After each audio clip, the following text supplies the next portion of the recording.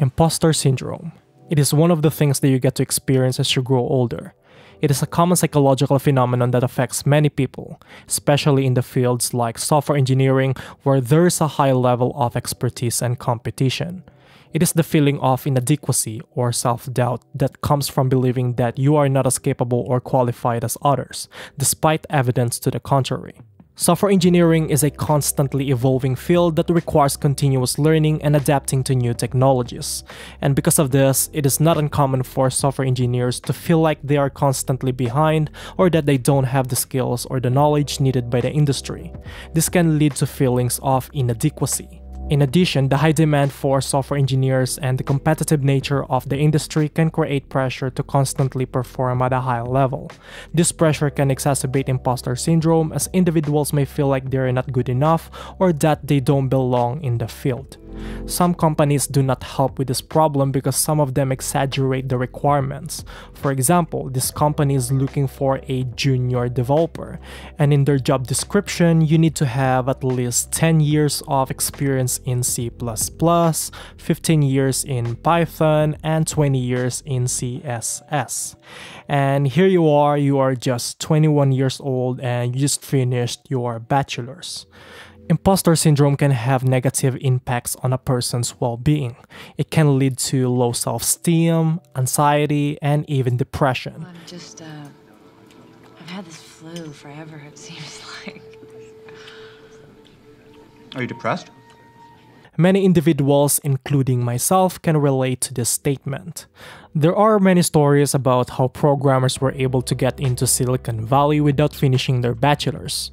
They did not even take computer science, yet they managed to get a job. And here you are, you finished your bachelor's and master's, and you don't have a job. These people must be very good, right? On the other hand, there are stories where companies will only accept applicants if they finished computer science. That's where you sent your applications, and then you received a response. You are rejected and they picked a better candidate. So you must be very bad now, right? This outcome made you think about so many things about yourself. What's the point of finishing computer science? What's the point of solving so many lit code problems? This is one of the reasons why many programmers decided to build their own startup, and I'm one of these people. After experiencing hundreds of rejections, you start to realize how much time you wasted just to get a basic salary. And honestly, I'm glad that I received those rejections, and I'm happy that I built or started WeeklyHow. Without WeeklyHow, I don't think I'll be able to get this far.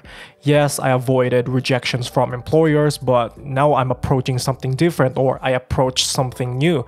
I'm talking about learning new things, learning how to manage a website, learning how to write, learning how to make videos, learning search engine optimizations, learning sounds. All these things I need to learn just to get this far is far more difficult than sending resumes. But still I did it because I know there is a reward for doing this, and that is having a good mental health or having the freedom to do whatever I want on my own time without a pressure or without a boss, because I am the boss. So now I'm the one who's going to make or write job descriptions or job posts, and now I'm going to write ridiculous requirements. I'm joking.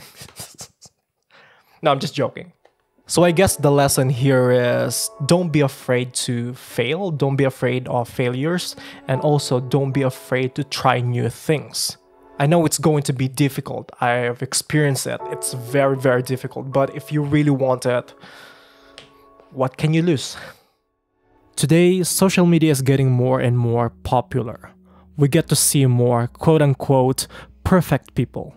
And by that, I meant those people who seems to be having a perfect life, like they have an amazing job where all they do is drink coffee. We see this type of content everywhere. For average human beings like us, it looks like these people do not have any problems. These are the type of people that'll make you look unworthy or incapable.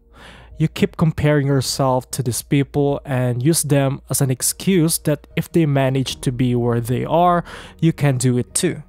But sadly, you can't. Doing so, you become what they call perfectionist, also known as an imposter. But is that a bad thing? Should you just be happy of who you are and what you can do? The problem is, as the world orbits around the sun again and again and again, the level of expectations from people around you gets higher and higher. And that is because other people gets better and better. Why would this person even pick you when this other person knows it better? This brings back what I mentioned earlier, the feeling of inadequacy or the feeling of being left behind. Because of the rapid changes around the world, people are forced to change. Now let's go back to the question, is being a perfectionist a bad thing? Perfectionism can be a positive or a negative trait. On the positive side, it can motivate an individual to work harder and strive for excellence. But on the other hand, being a perfectionist can make a person overly critical of themselves. This is not good, especially if you have an imposter syndrome. If you're a perfectionist and you failed to do a task, it's relatively easy to blame yourself and your abilities. The imposter syndrome is a massive issue, and it's not just about careers for the most part. It can be about relationships too. All in all, it's a human problem. If you think this video is talking about you or I'm attacking you, that's not the case. I've written this video because I myself is considered to be an imposter. As someone who makes videos and write codes, I tend to always compare my work to others. Hence, I buy the things that I think will make my work better. Better cameras, better phones, better lenses, better computers, the list just goes on and on and on. I think this is one of the positive effects of this phenomenon, that it makes you feel that you need to do better than what you did in the past. I've had this quote-unquote perfectionist personality ever since I was a kid, and because of that, I was able to improve many things in my life. However, the more I climbed my way up, the more I realized that no matter what I do, there's going to be someone better than me, and I think that's okay. At the end of the day, nobody is perfect, and no matter how much effort you put into yourself, you'll never be perfect. Understanding imposter syndrome is relatively easy, but getting rid of it completely is a different task.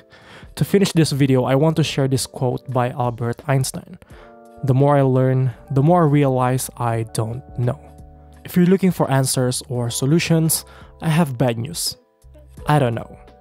All I know is we're all looking for answers together. Life is difficult. Whether you are who you are or you're someone better, you'll have this feeling of self-doubt. But of course, I don't know, man, I'm just making videos. Thank you so much for watching. I hope you guys enjoyed watching this video. I've been working on this project or this video project for weeks, and I'm glad that I managed to finish it. In fact, this is one of the goals that I wanted to, achieve. It's 2023, and it's going well. It's really going well, so I'm really happy about that. What else I'm about to say?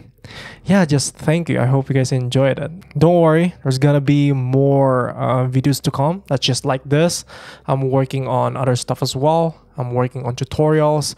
I'm working on continuing the Shopify theme development course. There's plenty of questions going here and there, and I want to cover those as soon as possible. But I'm sorry if it's taking so much time. I have so many things to do, and yeah, sorry for the delays. But yeah, I'm working on that. Before I end, I want to say something, because I finished this video and I received a comment from Mr. Amit Jaiswal. I don't know if I pronounced your last name right or your first name right, but thank you for your comment. He said, thank you so much for your Shopify videos. They always help. And he made some pointers or questions, and I think I can just cover this in a separate video. Maybe in the future I can make a reading your comments video. I don't know. Let me. But yeah, thank you for the comments. Thank you for watching this video until the end. I sincerely appreciate that, all of it. So thank you. Anyway, I'll see you guys next time. Bye.